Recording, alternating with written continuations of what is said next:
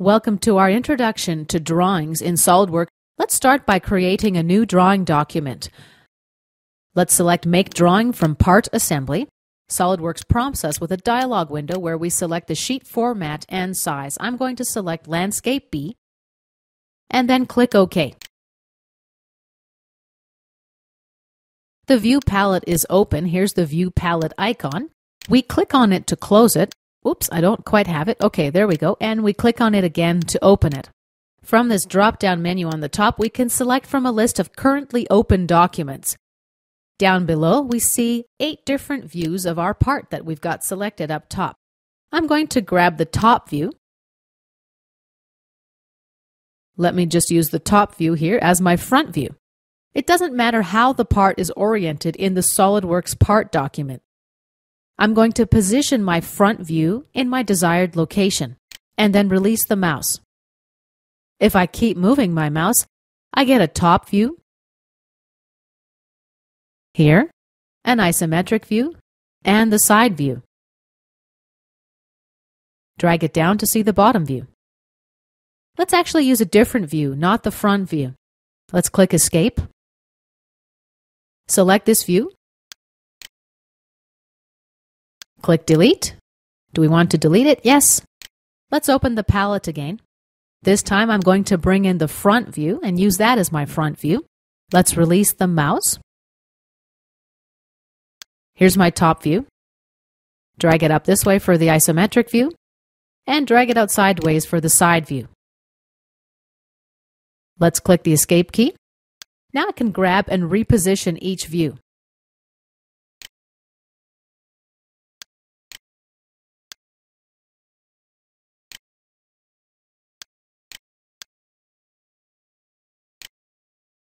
Next, let's change the appearance of my isometric view. I want it to be shaded with edges. And OK. All right, let's zoom in a little bit. Another handy feature we have is the 3D drawing view. I can rotate the part in 3D space to help me better understand it. And when I'm done, click OK. Same thing for each of the views. Rotate it, click OK. On top here is an Annotation tab. If you don't see this tab, right-click and select Annotation to make sure that it's checked. Now let's insert some dimensions. We'll start with the angular dimension.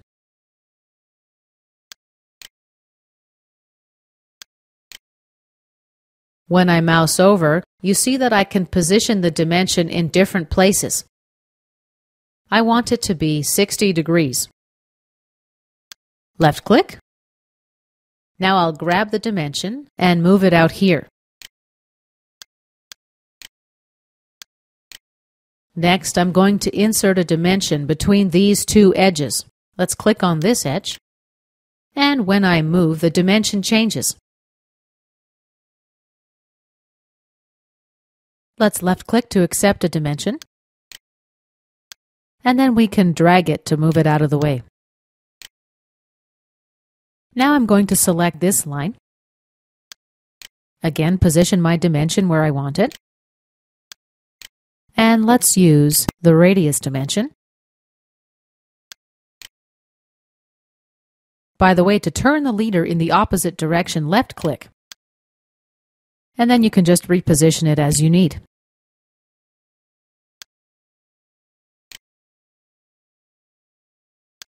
Another diameter dimension.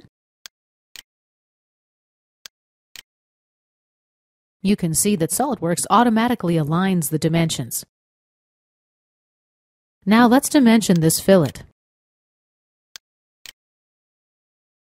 Since we've got this fillet in 6 different places, let's insert a note here. We'll say typical, TYP for short. Let's zoom out and insert some overall dimensions.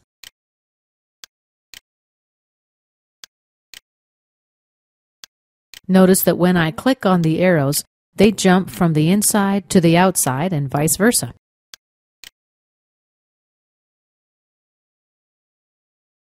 Okay. Let's dimension these 2 circles.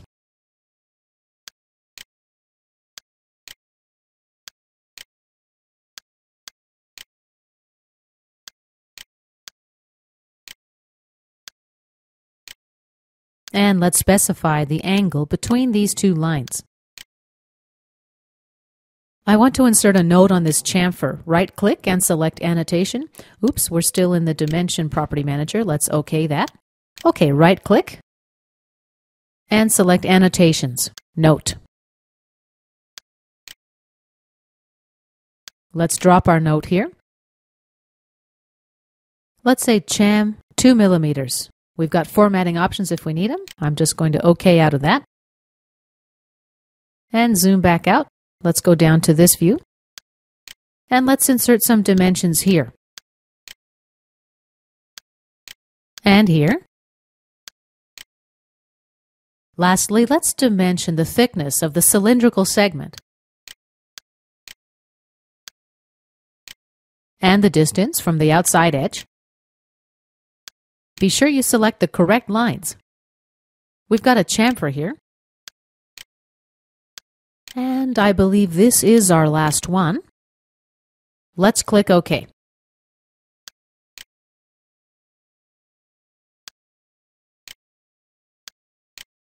And this concludes our introduction to drawing in SOLIDWORKS 2009.